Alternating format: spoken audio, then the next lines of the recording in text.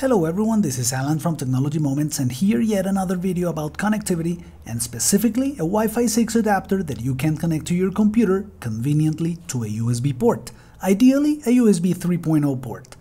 Even though Wi-Fi 7 is coming fast, Wi-Fi 6 is gonna be the standard for quite some time. There may be many reasons why you might end up using a USB adapter as this one. The most common one is that your computer came with an adapter that, simply put, is just outdated.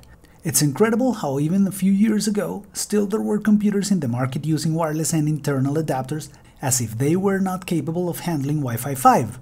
Now the same thing is happening with Wi-Fi 5, but considering that there are so many good Wi-Fi adapters, it may not be such a big deal.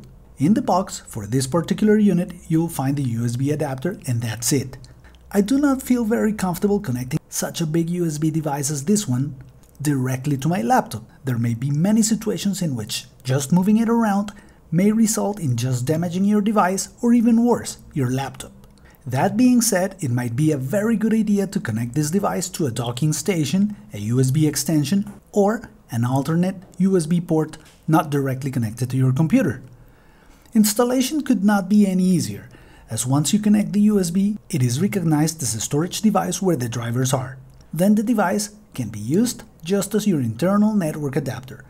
Two main aspects that we have monitored for a couple weeks in permanently used computers: stability and performance.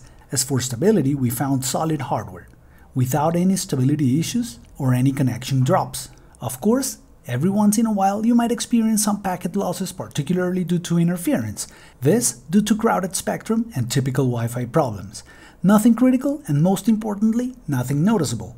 As for performance, we used it as our main connection in the computer that I use the most, not only for browsing but uploading videos to our server, of course not huge files but a few hundred megabytes at a time, and performance was very good. However, I couldn't notice a significant increase in speed comparing it to the Wi-Fi 5 adapters that we have used. Of course, we also have very good access points. One of the reasons I chose this particular device is that I wanted to check how cheap can it be for anyone migrating to Wi-Fi 6 if they don't want to pull apart their laptops, something that we have already experienced many times. Thank you very much for watching. Remember that the idea with this video is to let you know what to expect from this device, so in case that you decide to buy it, you make an informed decision. See you next time.